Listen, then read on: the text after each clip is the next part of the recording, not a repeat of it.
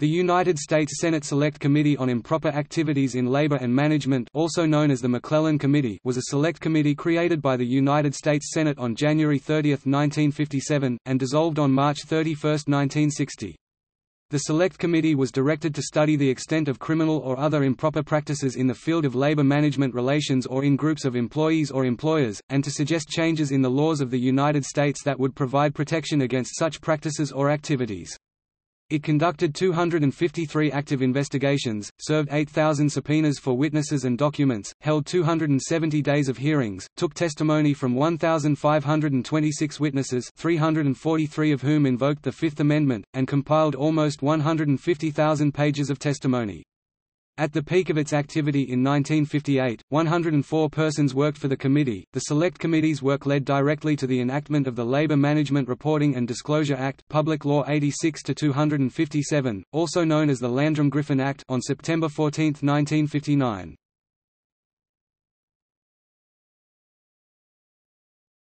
Topic: Background and creation. In December 1952, Robert F. Kennedy was appointed Assistant Counsel for the Committee on Government Operations by the then Chairman of the committee, Senator Joseph McCarthy.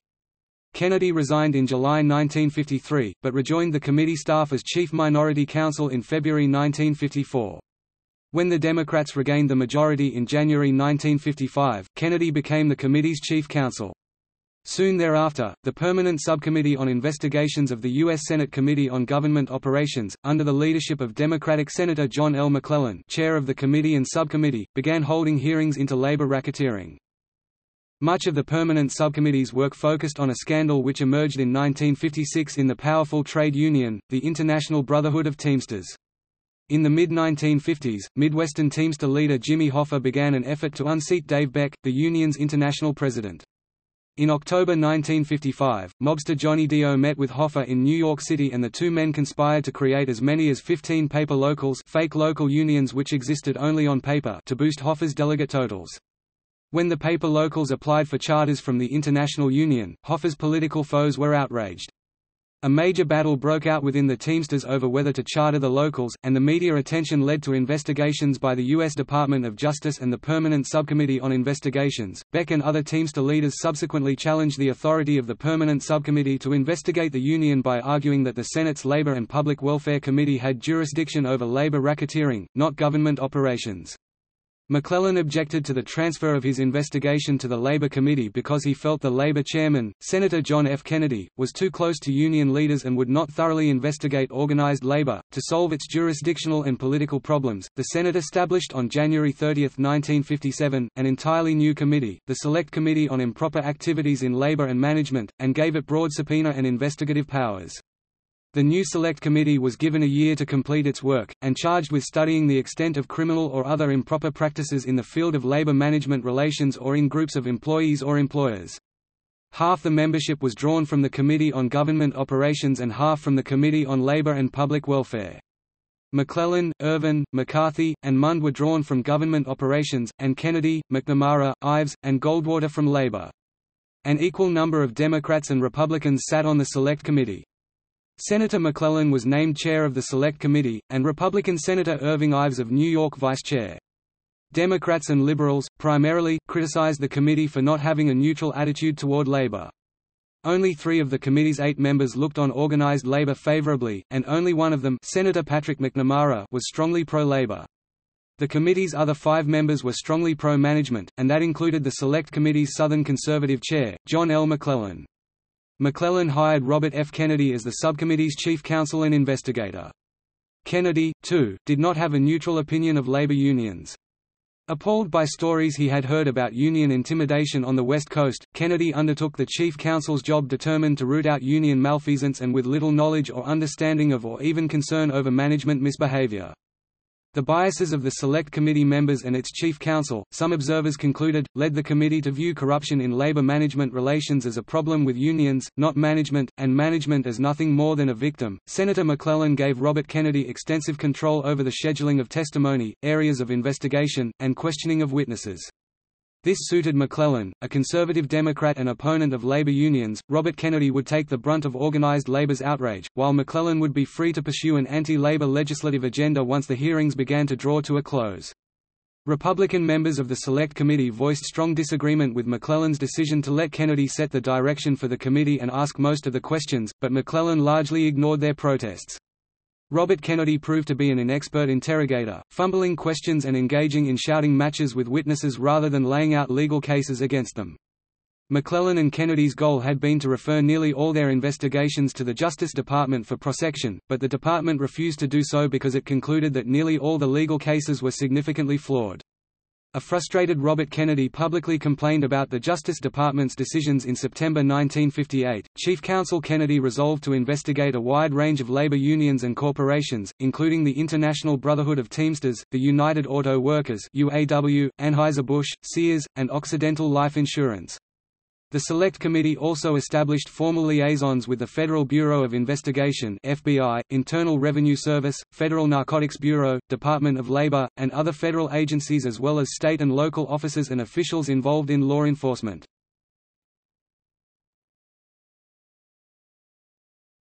Topic: Investigations. The Select Committee focused its attention for most of 1957 on the Teamsters Union. Teamsters President Dave Beck fled the country for a month to avoid its subpoenas before returning in March 1957. The Select Committee had a difficult time investigating the Teamsters. 4 of the paper locals were dissolved to avoid committee scrutiny. Several Teamster staffers provided verbal testimony which differed substantially from their prior written statements. The Select Committee eventually charged 6 of them with contempt of Congress, and union records were lost or destroyed, allegedly on purpose. But, working with the FBI, the Select Committee electrified the nation when on February 22, 1957, wiretaps were played in public before a national television audience in which Dio and Hoffa discussed the creation of even more paper locals, including the establishment of a paper local to organize New York City's 30,000 taxi cab drivers and use the charter as a means of extorting money from a wide variety of employers. The 1957 hearings opened with a focus on corruption in Portland, Oregon, and featured the testimony of Portland crime boss Jim Elkins. With the support of 70 hours of taped conversations, Elkins described being approached by 2 Seattle gangsters about working with the Teamsters to take over Portland vice operations. The colorful testimony brought the committee's investigations national media attention from the outset. As 1.2 million viewers watched on live television, evidence was unearthed over the next few weeks of a mob-sponsored plot in which Oregon Teamsters unions would seize control of the state legislature, state police, and state attorney general's office through bribery, extortion and blackmail. On March 14, 1957, Jimmy Hoffa was arrested for allegedly trying to bribe an aide to the Select Committee. Hoffa denied the charges and was later acquitted, but the arrest triggered additional investigations and more arrests and indictments over the following weeks. Less than a week later, Beck admitted to receiving an interest-free $300,000 loan from the Teamsters which he had never repaid, and Select Committee investigators claimed that loans to Beck and other union officials and their businesses had cost the Teamsters more than $700,000. Beck appeared before the Select Committee for the first time on March 25, 1957, and notoriously invoked his Fifth Amendment right against self-incrimination 117 times.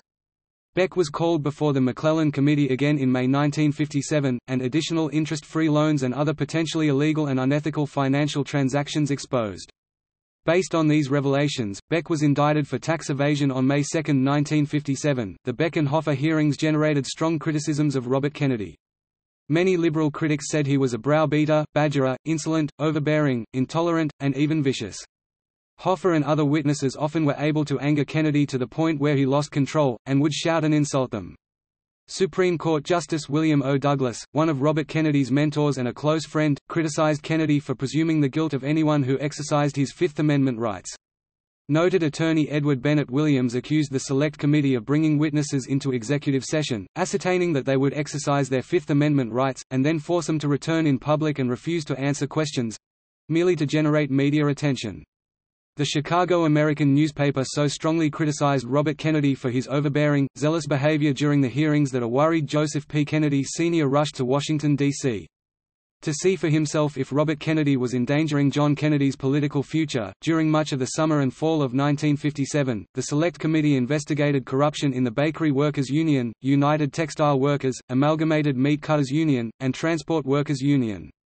In the late fall, the committee focused its attention on union busting, and examined the behavior of companies such as Morton Packing Company, Continental Baking Company, and Sears, Roebuck and Company. While continuing to investigate and hold hearings on other unions and corporations, the McClellan Committee also began to examine the behavior of Jimmy Hoffa and other Teamsters officials. Senator McClellan accused Hoffa of attempting to gain control of the nation's economy and set himself up as a sort of private government.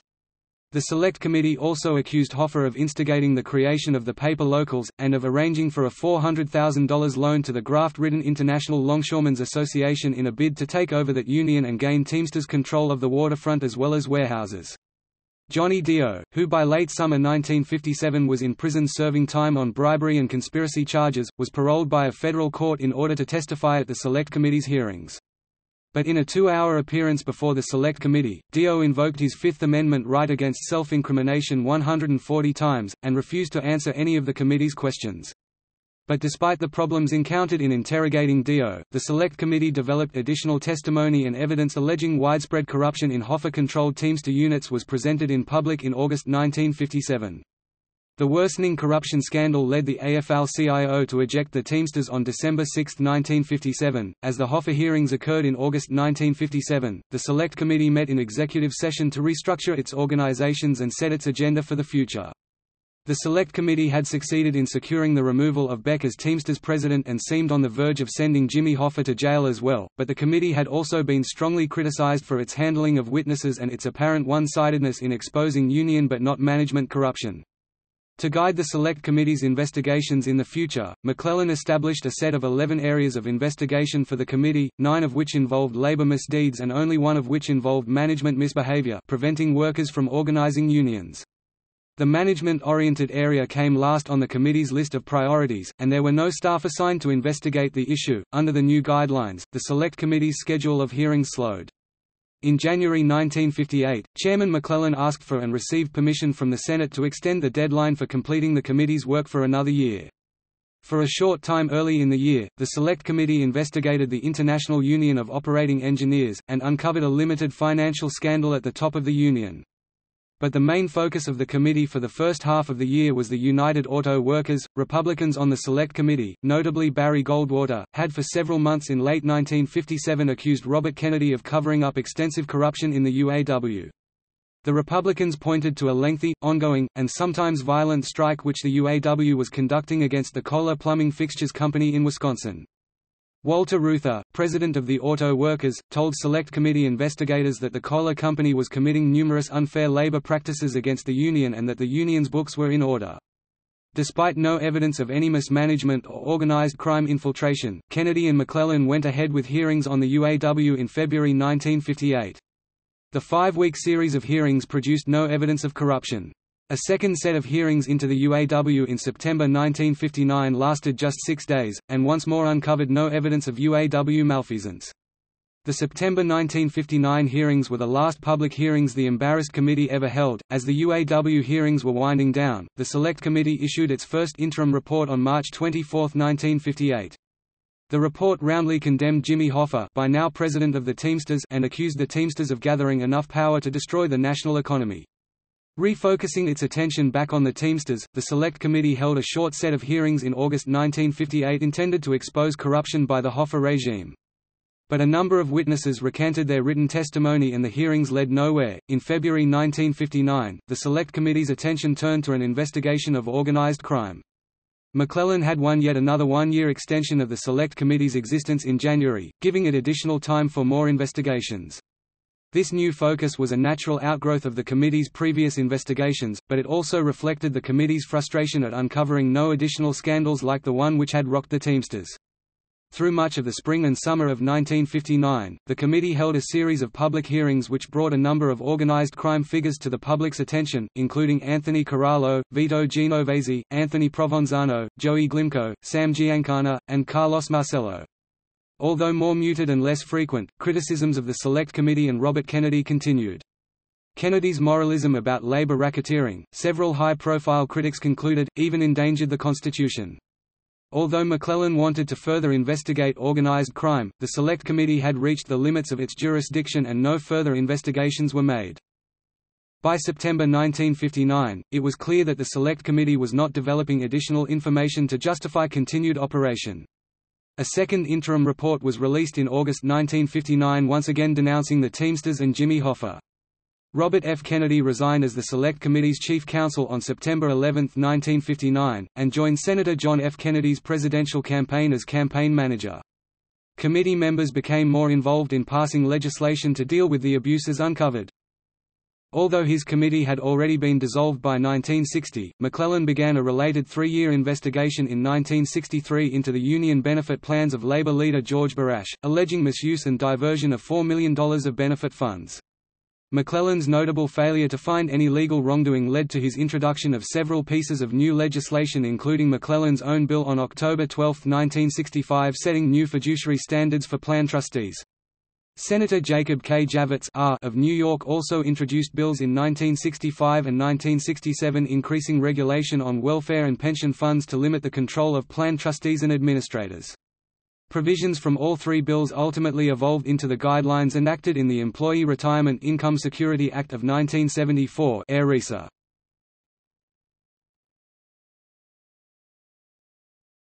Topic: Disbandment and legislative and other outcomes.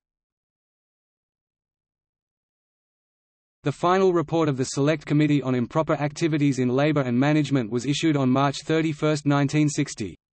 At that time, the authority granted by the Senate to the Select Committee was transferred to the Committee on Government Operations. During its existence, the Select Committee conducted 253 active investigations, served 8,000 subpoenas for witnesses and documents, held 270 days of hearings with 1,526 witnesses, 343 of whom invoked the Fifth Amendment, compiled almost 150,000 pages of testimony, and issued 2 interim and 1 final report. At its peak, 104 persons were engaged in the work of the committee, including 34 field investigators. Another 58 staffers were delegated to the committee by the Government Accounting Office and worked in Detroit, Chicago, New York City, and southern Florida. To accommodate the huge staff, a corridor was blocked off in the old Senate office building and turned into a suite of offices. Some observers continued to criticize the Select Committee. In 1961, Yale law professor Alexander Bickel accused Kennedy of being punitive and battering witnesses, compared his tactics to those of Joseph McCarthy, and declared Kennedy unfit to be Attorney General. At the turn of the century, historians and biographers continued to criticize the Select Committee's lack of respect for the constitutional rights of witnesses brought before it.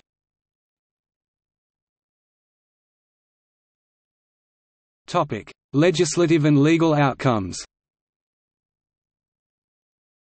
Several historic legal developments came out of the Select Committee's investigation, including a U.S. Supreme Court decision and landmark labor legislation.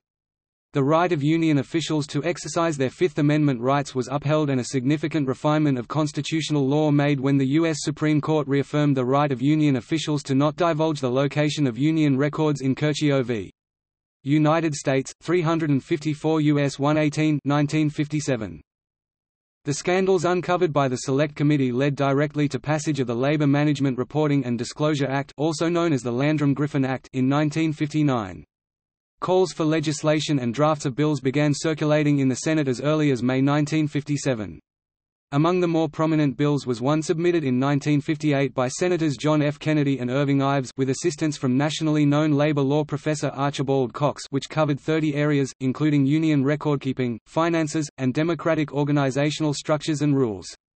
The Kennedy-Ives bill proved immensely controversial, leading to the longest Senate debate of the year, and the greatest number of amendments and floor votes any piece of legislation that year.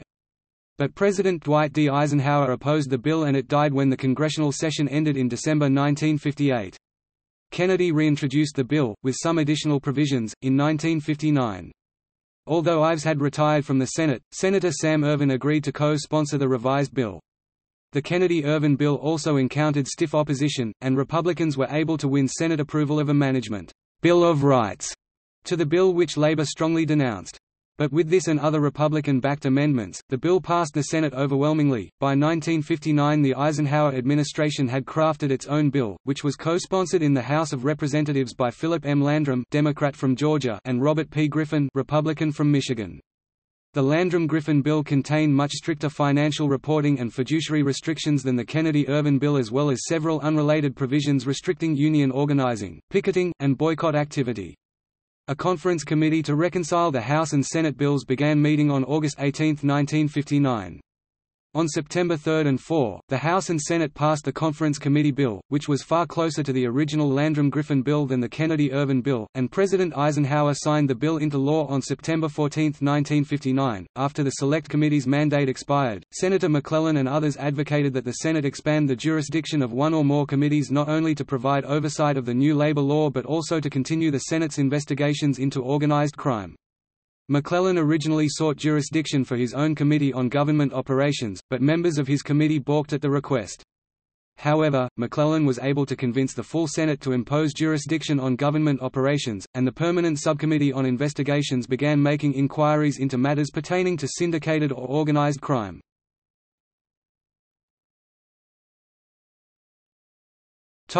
Impact on key participants. The national attention paid to Robert F. Kennedy during the Select Committee's hearings helped launch his career as a government official and politician. It also earned him a reputation for ruthlessness and hard work. His experiences with the Select Committee significantly affected Robert Kennedy, and strongly influenced his decision to make fighting organized crime a high priority during his tenure as United States Attorney General. After leaving the Select Committee, Robert F. Kennedy spent the better part of a year writing about his experiences and what he had learned about unions and organized crime. Kennedy's book, The Enemy Within, was published in February 1960. The hearings also made Jimmy Hoffa a household name in the United States. The hearings were a critical turning point in Hoffa's career as a labor leader. Bringing down Dave Beck ensured that Hoffa would become president of the Teamsters, an outcome Robert Kennedy later regretted. Although Hoffa was indicted several times in federal and state courts based on evidence uncovered by the Select Committee, he was never convicted on any of the charges. Prosecutors and others accused Hoffa of jury tampering and suborning witnesses in order to beat conviction, but these charges also were never proven in a court of law. After he became U.S. Attorney General in January 1961, Robert F. Kennedy formed the Get Hoffa Squad, whose mission was to identify additional evidence and secure a conviction against Hoffa. Kennedy's focus on Hoffa was so strong that many observers at the time as well as later historians believed Kennedy had a personal vendetta against Hoffa. Hoffa was eventually convicted by a federal district court jury on March 4, 1964, on 2 counts of tampering with the jury during his 1962 conspiracy trial in Nashville, Tennessee, and sentenced to 8 years in prison and a $10,000 fine. While on bail during his appeal, a second federal district court jury convicted Hoffa on July 26, 1964, on 1 count of conspiracy and 3 counts of mail and wire fraud. Hoffa entered prison on March 7, 1967, and Frank Fitzsimmons was named acting president of the union. Hoffa resigned as Teamsters president on July 9, 1971. Barred by a commutation of sentence agreement from participating directly or indirectly in union activities until 1980, Hoffa was released from prison on December 23, 1971, but disappeared on July 30, 1975, and was presumably murdered. The hearings had positive benefits for other key participants as well. The Kennedy-Ives Bill was Senator John F. Kennedy's most important legislative accomplishment, and although it was not enacted into law, many senators nonetheless revised their opinion and now saw him as a serious legislator. This helped remove a major obstacle to Kennedy's political aspirations. Kennedy also used the publicity he gained from the Select Committee's work to launch his own presidential bid in 1960. The work of the Select Committee also was a key turning point in the Senate career of John L. McClellan. McClellan devoted significant time and resources of the Permanent Subcommittee on Investigations, of which he was chair, to pushing anti-organized crime agenda in 1960s, and his efforts kept the issue alive despite the prominence of other issues such as the Civil Rights Movement and Vietnam War. When limited jurisdiction over organized crime was transferred to the Committee on Government Operations after the disbandment of the Select Committee, Senator McClellan held a number of sensational hearings on organized crime from 1960 to 1964 which became known as the Valachi hearings. In 1962, McClellan published his own account of the Select Committee's activities and findings in the book Crime Without Punishment. The senator sponsored several pieces of important anti-crime legislation in the 1960s and early 1970s, including the Omnibus Crime Control and Safe Streets Act of 1968 and the Organized Crime Control Act of 1970, part of which contains the highly influential Racketeer Influenced and Corrupt Organizations Act.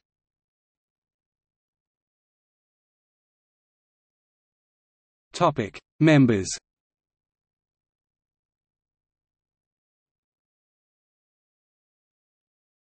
Topic: 85th United States Congress.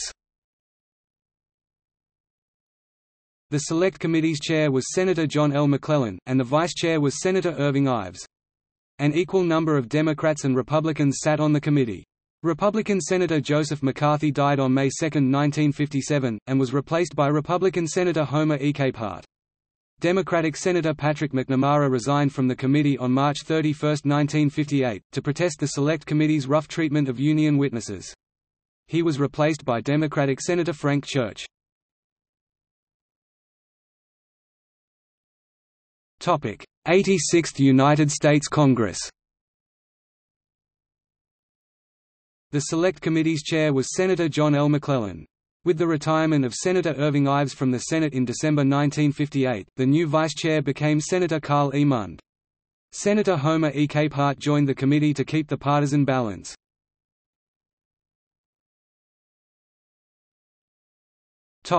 Chairman and staff.